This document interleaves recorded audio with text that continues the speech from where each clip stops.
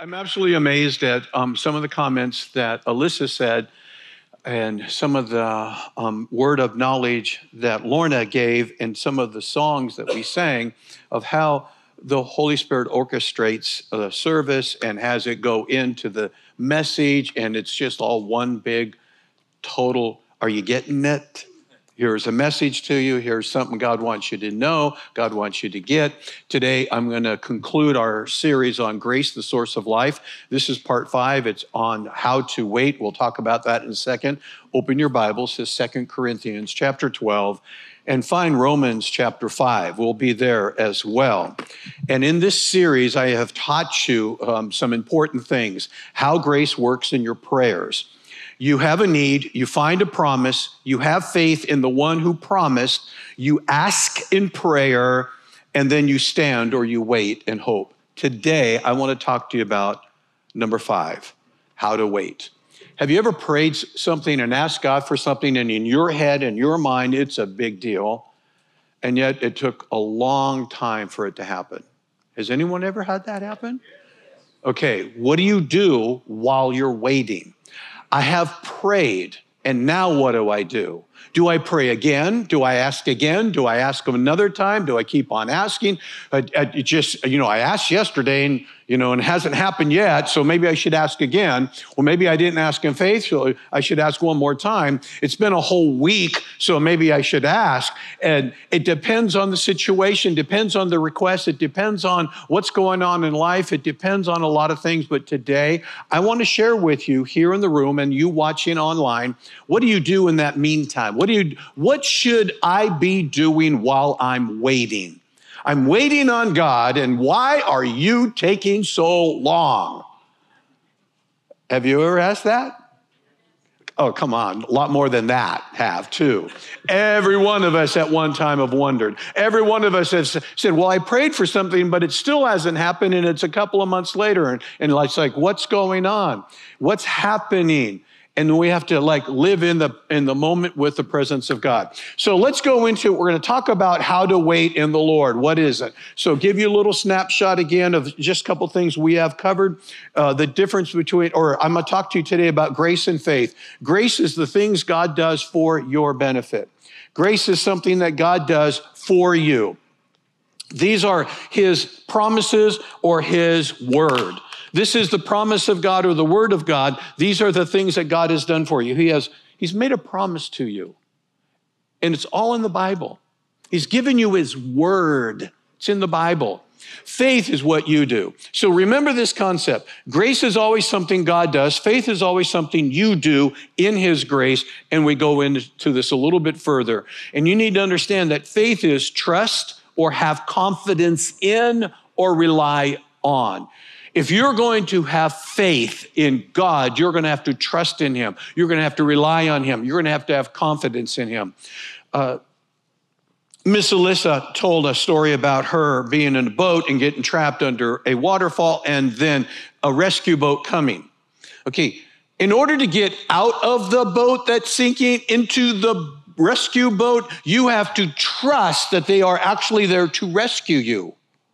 You have to have confidence in that their boat will stay floating. Let's say that you are in the water or in the river and you are drowning and somebody throws you a life preserver attached to a rope and they say, grab it. You have to have trust that life preserver is going to hold you. You have to have confidence in that piece of rope. You're going to have to rely on it to get you out of danger and get you back into life.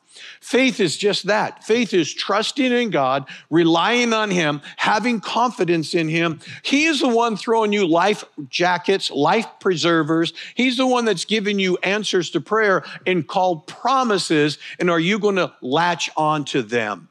Faith activates God's promises, okay? This is really important. Faith works grace. Grace works the word. Faith activates the promises of God, and the promises of God or the word of God come alive into your life. This faith puts the promises of God into motion, starts the system going. Okay, so I prayed and I believe I had faith and I asked God to do something in my life, but it hasn't happened. Why hasn't it happened?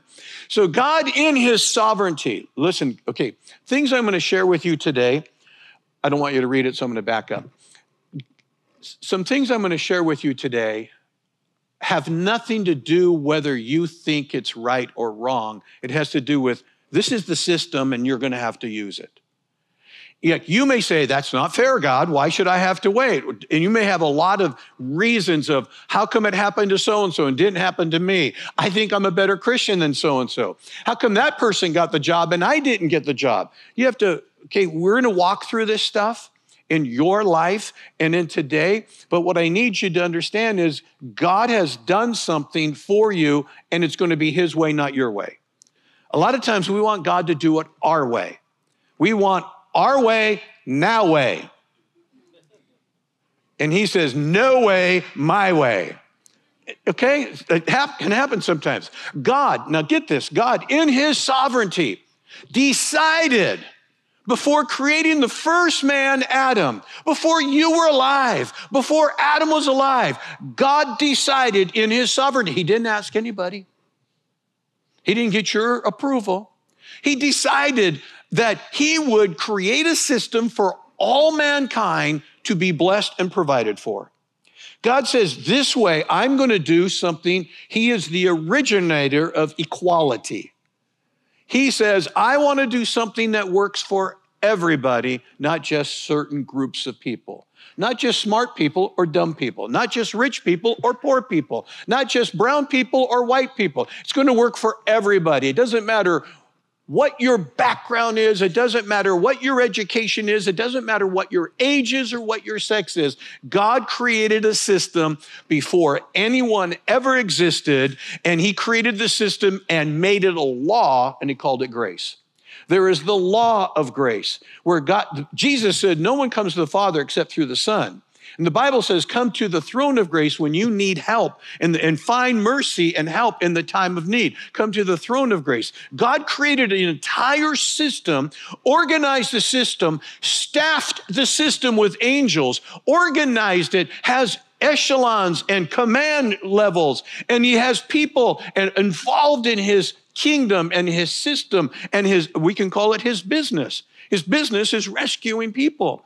And he has created it, and the system is called grace, and you need to acknowledge it and live in it and accept it, because that's when your life is going to be the very best. Romans chapter 4, verse 16, we're going to get to 2 Corinthians in just a moment.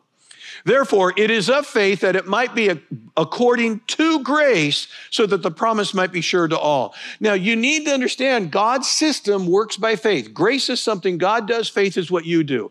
And if you are going to believe God, if you're going to have a prayer answered, if you are going to move forward in life, if you're going to make your Christian life better, it's going to be by faith. The Bible says in the book of Hebrews, chapter 11, that's impossible to please God except by faith. So your faith must be in his grace, in his promises. And this is the system. He goes, therefore, it is of faith. That way it can be by grace. It's all on God. Grace is what God does. God promises. God gives his word. Faith is what you do. Your faith is relying on, accounting, holding on to. You're grabbing the rope and the life preserver. And those are the promises of God's word. Grace, the word grace just simply means favor. It is what God provides, favor. Now, when we talk about favor in the eyes of God, when God is using favor, it doesn't mean that, oh, you're my favorite. It doesn't mean that I like you a lot. What favor means is I'm involved in your life to make sure you have the best life possible. And the best life possible is not the one you design and the one that you would like to have or the one you think you should have. It's the one he called you to live. What has he called you to do? What has he called you to live? We are called in many areas of life. Lots of areas. I'm called as a pastor. God called me to be a pastor, but I'm also a husband. I'm also a boyfriend to the same woman. I'm also a father and a grandfather, but I'm also a businessman. I'm also an administrator. I'm also a friend, because I have a group of friends. I'm also a lot of things, and so are you. You have lots of hats and lots of callings. It doesn't matter what area of life that you are seeking God in, God wants to grace you in it. He wants to favor you. He wants to give you promises to succeed in that area. God's grace empowers you to overcome life's trials, difficulties, tests, and sins. And what I'm saying here, what this means is the promises of God are what give you the ability, the authority to say no to sin and yes to faith. It is the promise itself. The book of Hebrews says that the word of God is alive and powerful, sharper than any two-edged sword, piercing even to the dividing, and it goes all the way down to breaking down into your bones and DNA. And it says that the word of God is alive. It is a living thing. It is the energy of life. In fact, if you can think about this for a moment, if you're studying the book of Genesis at all, you'll find that it says in the second chapter of the book of Genesis where God formed man from the dust of the earth. God took dirt. You're nothing but dirt. That's what we are. We're dirt. He took dirt and formed it and developed it and made a human shell. Then it says that God breathed into the nostrils of Adam. And it says he breathed life. He breathed life. There's another time that's very similar to it, and we jump all the way to the New Testament when Jesus breathed on his disciples and said, receive the Holy Spirit. The first one, Adam in the book of Genesis, he got the life of God. In the life of God, energy came into him, the very life itself, the thing that caused his heart to start to beat. You could call it electricity. You could call it energy. You could call it whatever you want that is associated with actual life that exploded inside Adam, and he started to live. And in that, God empowers Adam to have life. Then Jesus breathes on his disciples and tells them to receive the Holy Spirit, and then the Holy Spirit breathes on us, and when he breathes on us, he gives us life. It's not just breath, it's actual energy. It's the anointing, it's the presence of God. It's the thing that takes something dead and makes it alive. And what God is saying is his grace, the word of God, that what he spoke is actual living words. It's energy. It is the energy that can come into me that I can hold on to, and I can say no to trials, yes to faith. I can overcome difficulties in life. Why? Because I have a promise from God, and I have learned how to walk through the promise during the waiting time. Romans 5:17 says, for if by one man's offense death reigned through one, much more those who receive, get this, oh gosh, the abundance of grace. Those who receive abundance of grace. This word for abundance could be translated in slang, super grace. A whole bunch. A lot. Magnified into your life. It goes that receive the abundance of grace and the gift of righteousness will, look at this, will reign in life through the one Jesus Christ. Here's what you need to understand.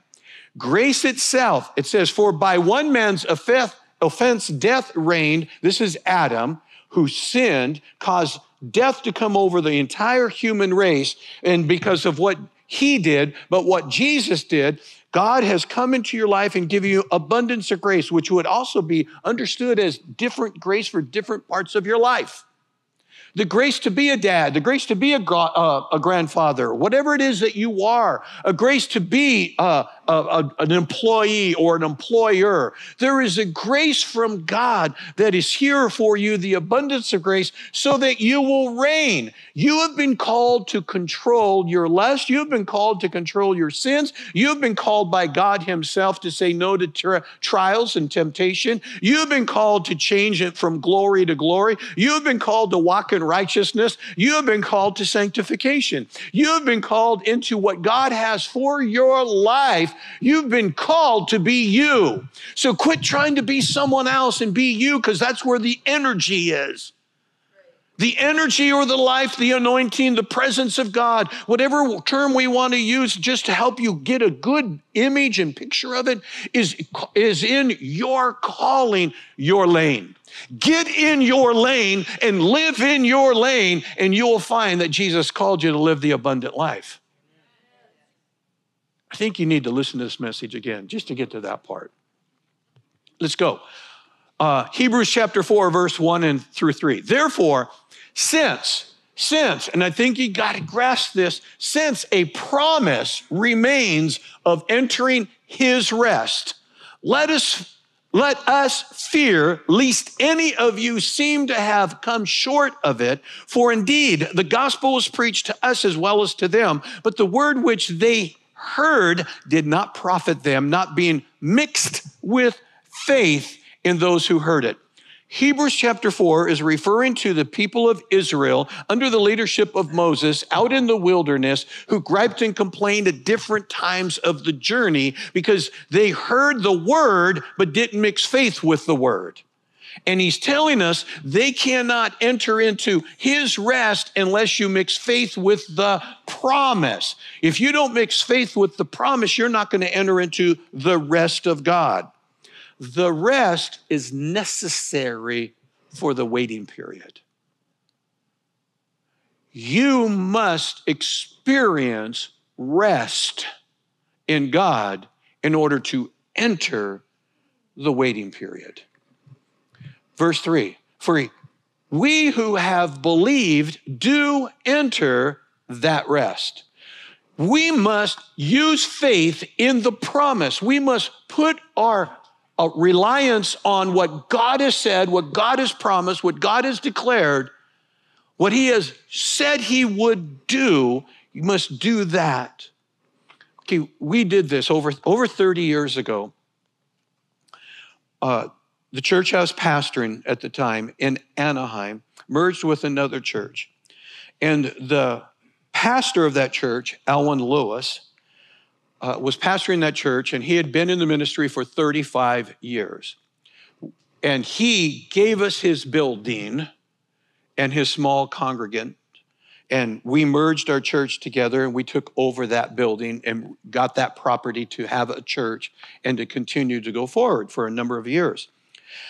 And in return for his faithfulness of 35 years of being in the ministry, he had not one penny in retirement. Not one penny. So what we said as a church, we will take your current salary that you're making right now today, and we'll match it, and we'll pay it for the rest of your life. And him and I did this. Shook our hands and gave our word. We just gave our word. We just made a promise. He relied on that promise, and he relied on that word. And just a couple of weeks ago, Suzette and I had the privilege of participating in his burial and him going to heaven, seeing him go to heaven, and his wife a year earlier. And we made that commitment off our word and never, ever, ever miss. He got a check every 2 weeks for over 30 years based off a promise. If man could keep that promise, how much better can God? We took it as an assignment from God, a calling from God, and that God said, I want to bless this individual through you. And because of that, God will prosper us. And so we have a very gigantic seed in missions and in giving that I believe God is going to bring 100-fold in our future as a church. I believe it. I believe. I believe 25 is going to be better than 24 and 23 and 22 and so forth. Faith, just to remind you again, it's what you do. It's trust, have confidence in, rely on. Faith activates God's promises. In order for the promise to start moving, in order for the system to work, you have to trust. You have to believe what it says. And you have to believe he said it and he will do it. Matthew 11:28 says this, "Come to me, all you who labor and are heavy laden, and I will give you rest." What's interesting is the Bible will teach us that we do labor, but we're not supposed to have heavy laden. We're not supposed to be worried, but we're supposed to labor. We're supposed to do our job. We're supposed to live our life. We're supposed to go forward. How do we now stand? We're going to call, how do we wait or stand? How do we rest, and what is the rest? I'm looking at the word wait, rest, and stand is all together the same thing. It's all the same process. And that's where we're going to go. So 2 Corinthians chapter 12. Look at 2 Corinthians chapter 12, beginning at verse 1. This is a story of Paul and the thorn in the flesh of Paul. This is a story where Paul was having some struggles and asking God for some assistance. In 2 Corinthians chapter 11, we find an entire list of Paul going through all kinds of pressures and troubles, and shipwrecks and floggings and whippings and jail, prison cells, and all kinds of stuff. And then in 2 Corinthians chapter 12, Paul challenges the people of Corinth that they are more impressed with people's credentials than people's preaching. They're more impressed with who you might be versus what you might be saying, and Paul wants to put them in place. And in his letter at 2 Corinthians, he helps straighten them out in chapter 11 and chapter 12, and he gets a little satire going, gets a little criticism going, gets a little poking at them. And look at this. It says in chapter 12, verse 1, "It is doubtless not profitable for me to boast. I will come to visions and revelations of the Lord." So here's what he opens up his satire with. He basically says this, I'm so good. I'm going to have more visions, more revelations, because that's what I do. I get them all the time. Visions, revelations. I'm special. And then look at verse 2. "I know a man in Christ who 14 years ago, whether in the body, I do not know, or whether out of the body, I do not know. God knows. Such a one was caught up to the third heaven." So we know there's a first heaven, a second heaven, because Paul went to the third heaven. And he says, "And I know such a man, whether in the body or out of the body, I do not know, God knows." What we do know is Paul's talking about himself. Paul is talking about an experience he actually had, but he doesn't know if it was his physical body went to the third heaven or it just seemed like that. Verse 4, "Now he was caught up into paradise and heard inexpressible words which it is not lawful for a man to utter. Of such a one I will boast, yet of myself I will not boast except in my infirmities." So here's what Paul is declaring. When God does a sovereign act and gives a vision and gives somebody special understanding and revelation, Paul's going to say, hey, that's great. Let's boast about that guy because that guy was Paul. Paul was challenging their mindset of the people at Corinth and saying, you guys think so-and-so special and so-so special. I know a guy. I know a guy. I know a guy. It makes me think of that phrase. I know a guy. He can get you a passport. I know another guy could get you a driver's license. I know another guy could get you a car. I know a guy. And this is Paul saying, I know a guy. He went way up there, and that guy's cool. But for me, just talking about me, he goes, I'm going to boast in my infirmities or my weaknesses. For though I might desire to boast, I will not be a fool. For I will speak the truth, but I refrain lest anyone should think of me above what he sees me to be or hears me to be. Now I'm going to move into verse 7 on the screen. And lest I should be exalted above measure by the abundance of the revelations. See, we already know Paul's now declaring it's him.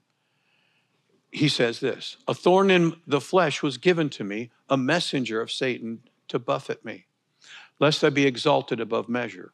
Paul says that I am at a position of such revelation that it exposed himself to greater attacks and greater pressures because God made a statement, who much is given, much is required. And because much is required of Paul, the enemy is attacking him at a greater level because of his greater level of revelations. And don't let that stumble you. Basically, when God is allowing a person to be more influential in the kingdom of God, and there is no one outside of Jesus than Paul. Paul's number 2, in history of the influence. There is a greater attack because Paul's moving in a spiritual realm that exposes himself to greater demonic powers. You take another person like Reinhard Bonnke. He was an evangelist. He is in heaven right now. He is a German evangelist, and he turned the continent of Africa onto Jesus. He would have hundreds of thousands of people attend a crusade. He was under different kinds of attacks than other people who are not at that level of exposure to spiritual things. You have to understand, the exposure to spiritual things makes him more exposed to angelic beings as well as demonic beings. There's a whole thing we could talk about on spiritual echelon and spiritual things, but I'm trying to get to this particular point more. But, you take someone like Martin Luther, the German priest, Catholic priest who turned the Protestant movement, started it. He was under tremendous amount of pressure, a lot of demonic activity, a lot of angelic activity. And if your thought is, well, then I sure don't want to grow up and be strong in the Lord and have more demons, that's the wrong thinking. You have to understand this message that Paul has. Let's hear it. And he says, lest I should be exalted above measure by the abundance of the revelations, a thorn in the flesh was given to me, a messenger of Satan. Paul clearly says it's a messenger of Satan. He didn't say a messenger of God. He said a messenger of Satan. And he says to buffet. The Greek word for buffet means to be hit again and again and again and again and again and again and again. Imagine if you had a punching bag and you're at a gym. It's a big full body bag, and you start punching it. And you start punching it, and you punch it over and over and over and over and over, you would be buffeting the bag. And lest I be exalted above measure, concerning this thing, listen to this, concerning this thing, I pleaded with the Lord 3 times that it might depart from me. Paul confesses to the entire world. I went to the Lord and said, is there any way I don't have to have these spiritual attacks? Paul is the author of we do not wrestle against flesh and blood, but against principalities and powers and spiritual wickedness in high places. Paul, even though at Lystra was stoned and died and taken out of the city to be dead, and then the disciples of that city gathered around him and prayed for him, and he came back to life. He knew it's not the people in the city, it's the demonic activity behind the people. He understands who his enemy is. His enemy is a messenger of Satan who is coming and causing problem after problem. And Paul is saying, could I have the position without the attacks? Could I have the position without the pressure? Could I be really important, but also cruise through life? That's what he's saying. And how many times have Christians prayed something similar or have it in their head, something similar? Look at the answer. And he said to me, this is Jesus said to him, my grace is sufficient for you. For my strength is made perfect in weakness. I don't know how many commentators I read where they now comment on this verse and say, see, the Lord said no. I don't see the word no in there at all. Not at all. He declares that my grace is sufficient for you. Paul says, can I get out of my lane for a while and live in a lane that has the same authority and the same benefits, but not the same pressures? That's what he's asking. And Jesus says, my grace is sufficient. Well, what we've learned so far today, grace are the promises of God to get you through life, to cause you to prosper. And Jesus just said, my word will work for you. And he's saying that to all of us. My grace is sufficient for you, for my strength is made perfect in weakness. That Paul says, therefore, because the grace of God is what I need during the attacks. How many times you're being persecuted for your faith, or you're being attacked, or you are having pressure financially, you're having pressure physically, and then you ask God for a special allowance of breaking all the rules of prayer and waiting and exercising faith in the promise, and just ask him for sovereignly, fix me. Without walking through everything else, you're asking for an escape hatch, which Paul was asking for.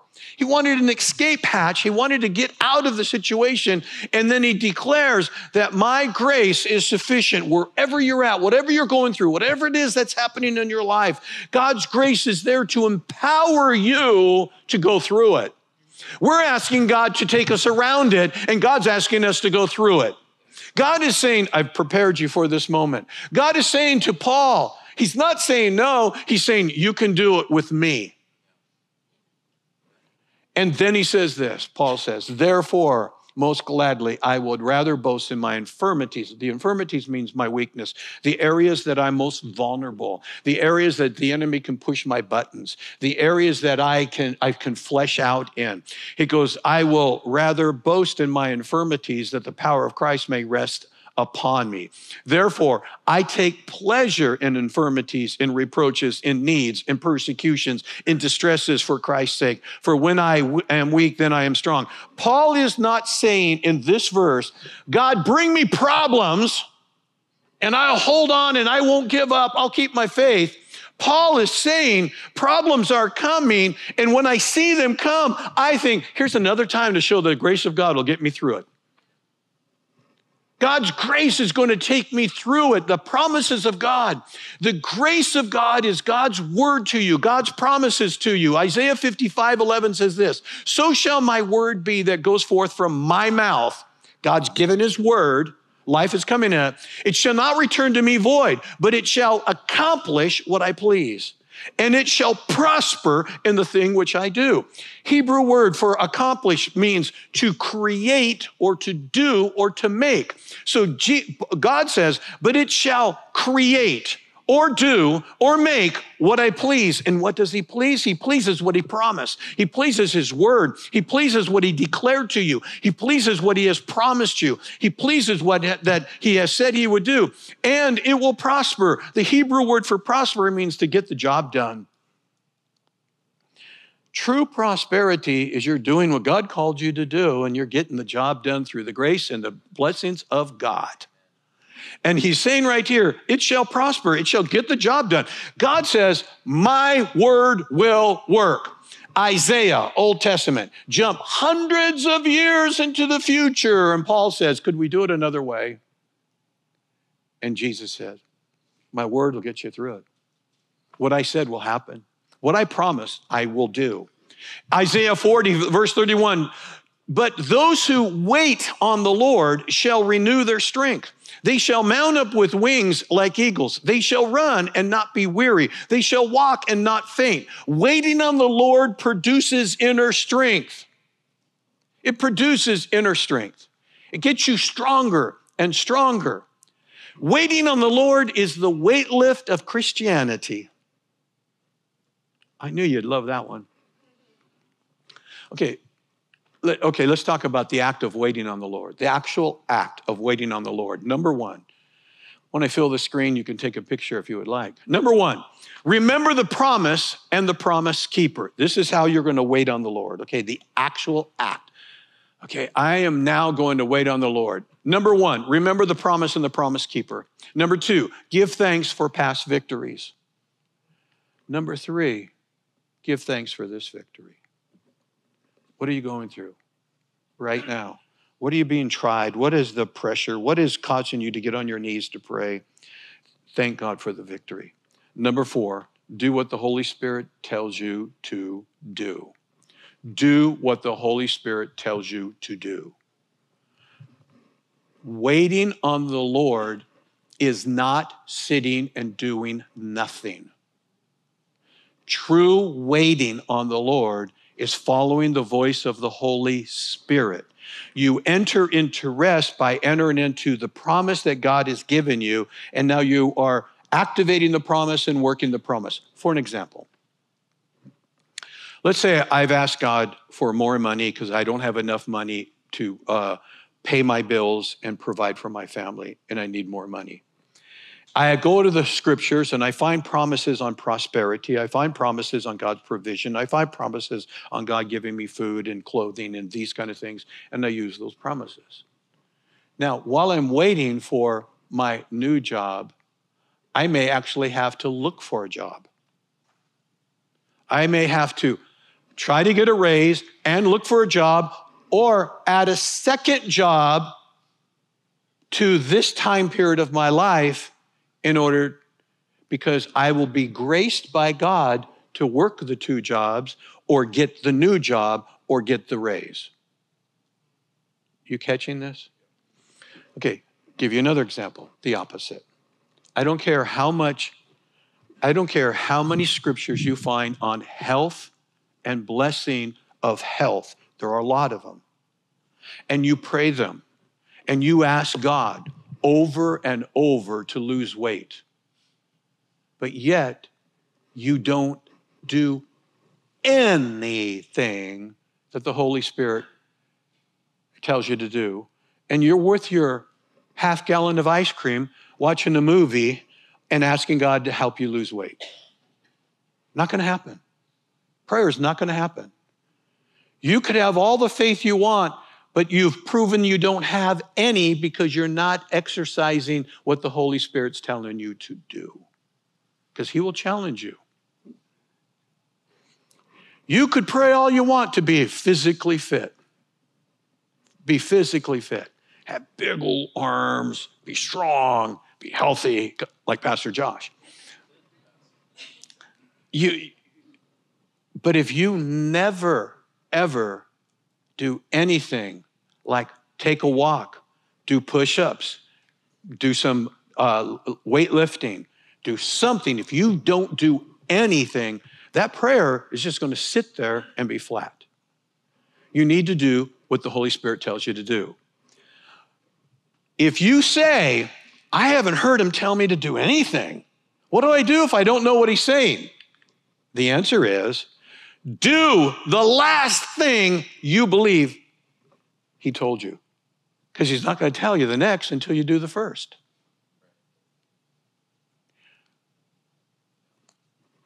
It's better than you're responding.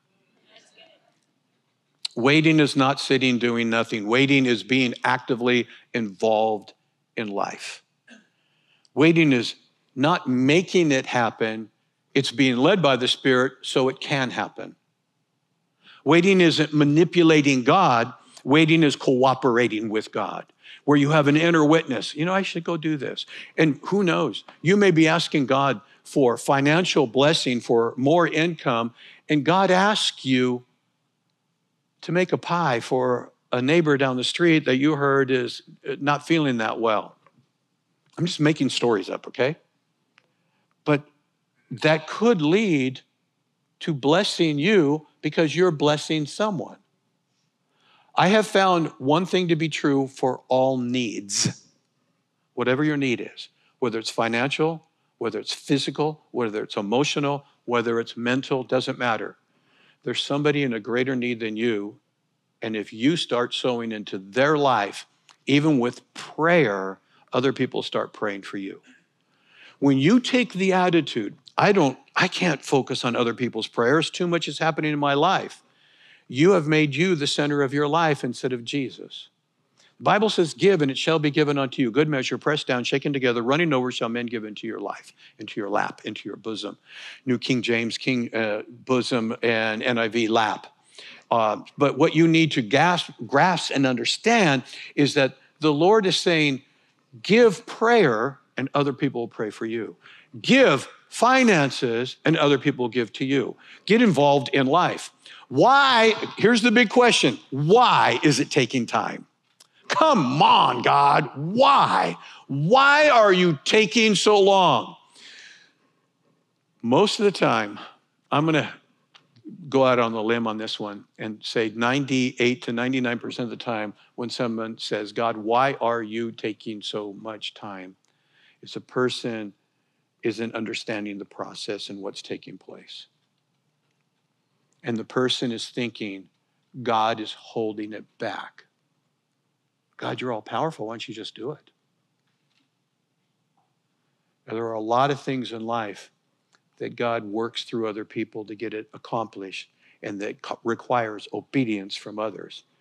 And how many times have you stopped someone else's prayer from being answered because you weren't obedient? Just a thought process, something to think about.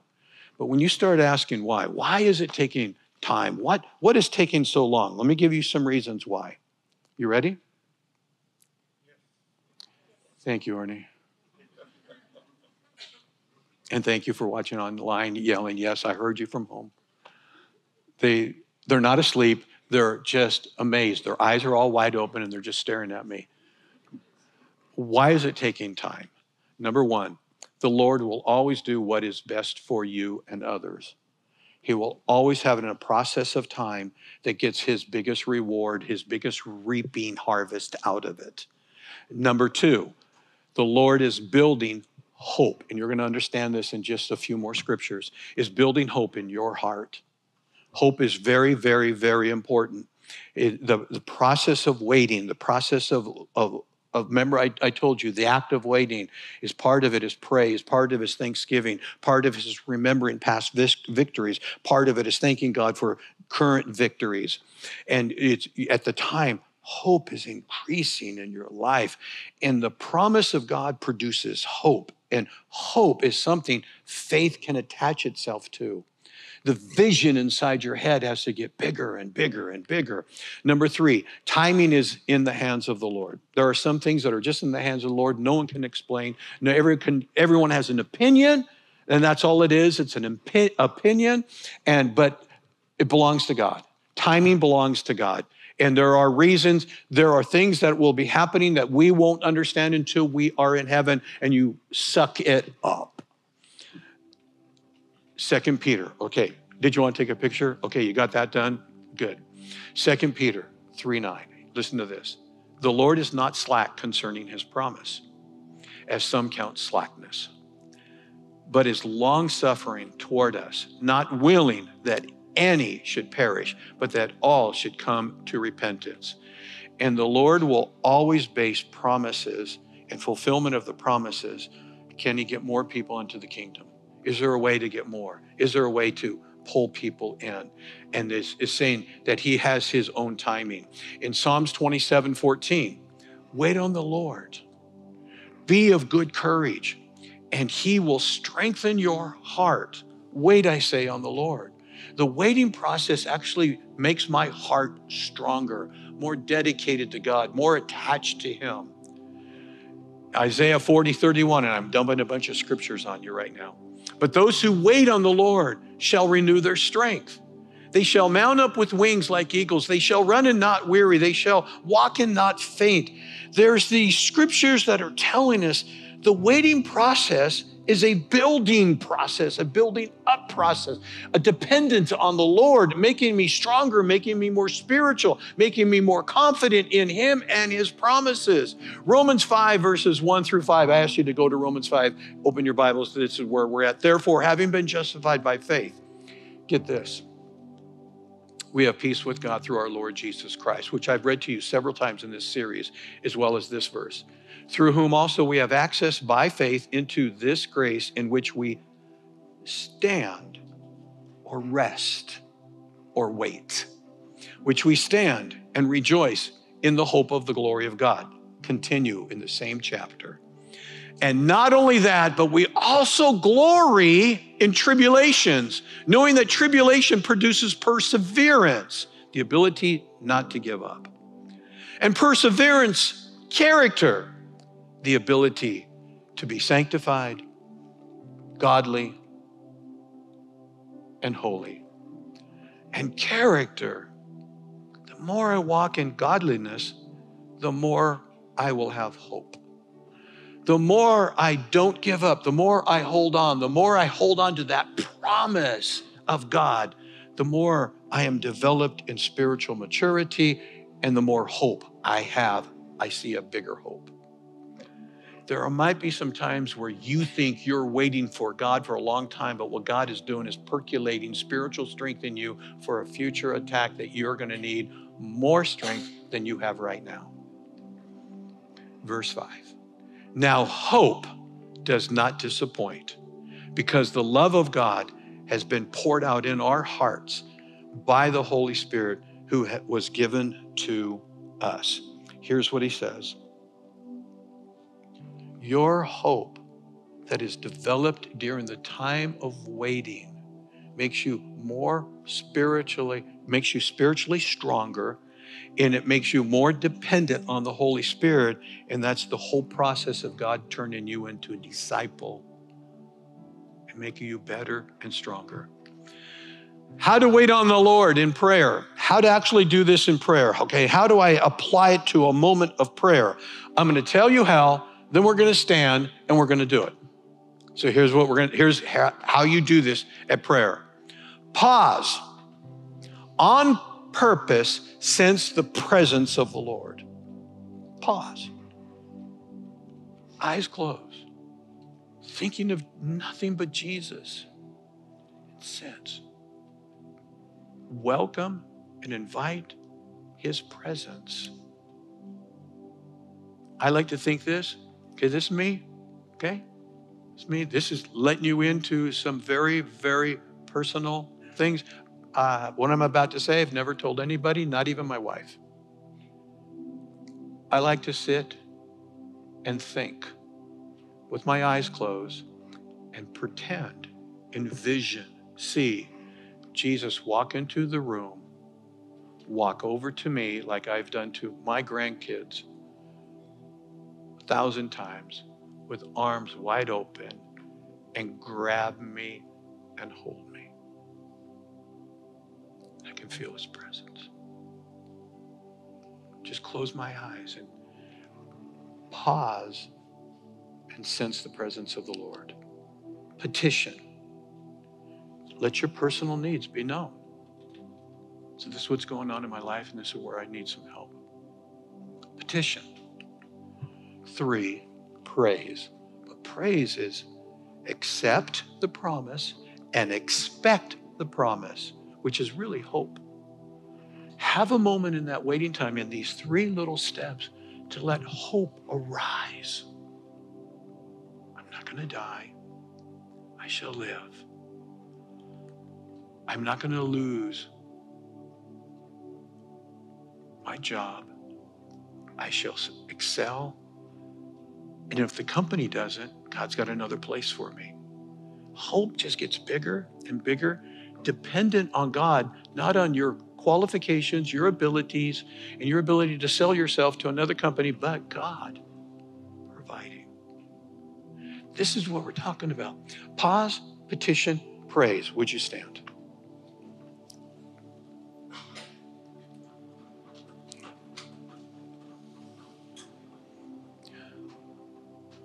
This is waiting on the Lord. This is when you're thinking, what's going on? Why is it taking so long? And this is when during prayer, what you would do, an exercise you can actually do. You can pause, you can petition, and you can praise. And the area of petition might be just like the dad who had a demonic oppressed son, and he asked Jesus, he said, help my unbelief. And you can just say, Help me, Lord, get through this next step or the next part of this. Whatever it might be, give me more strength. Doesn't really matter. Or it could be, I have a new petition to bring to you, and I know your promises. And then we enter into a praise. So I'm going to ask you right now to actually do what we're talking about today. I ask if you just take a moment, everybody close their eyes. Just close your eyes.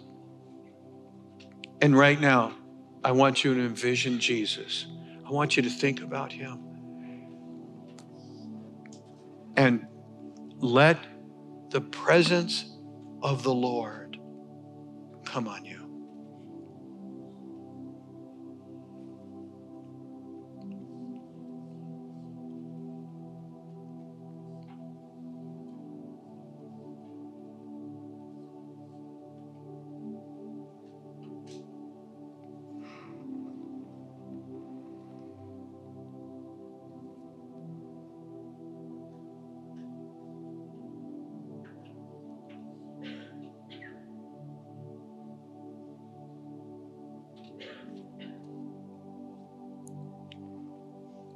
Lord, fill this place with your presence. Fill the homes online with your presence. Touch people.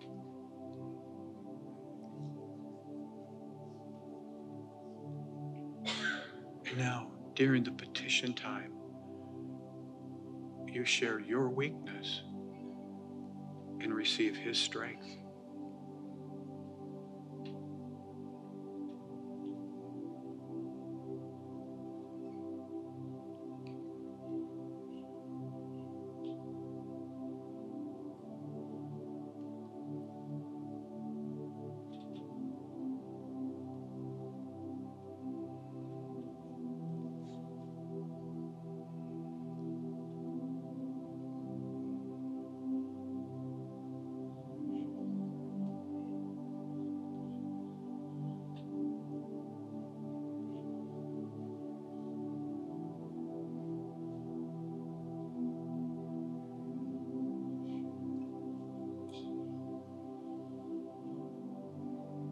Now during the praise,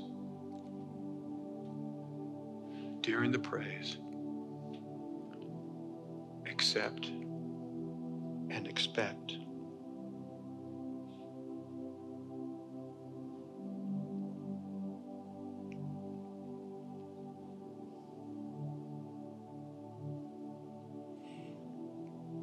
The promise of God to come into your life.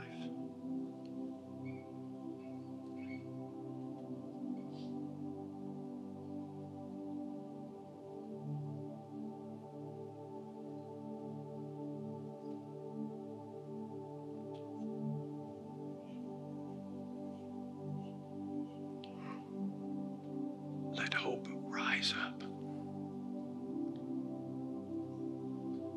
See into the future, the prayer being answered, the deliverance coming, the freedom of God.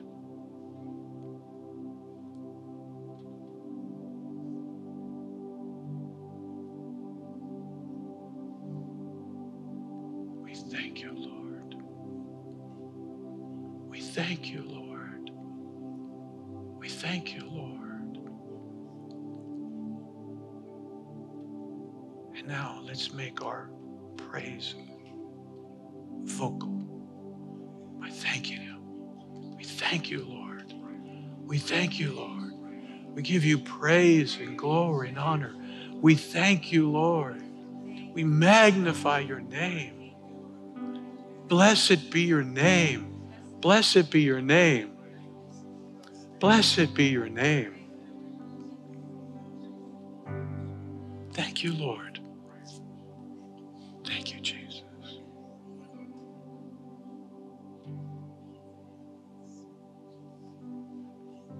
Thank you, Jesus. Thank you, Jesus. Now let's lift our hands and give him glory and praise and honor, thanksgiving. We worship you, Lord. We love you, Lord. We bless you, Lord. Hallelujah.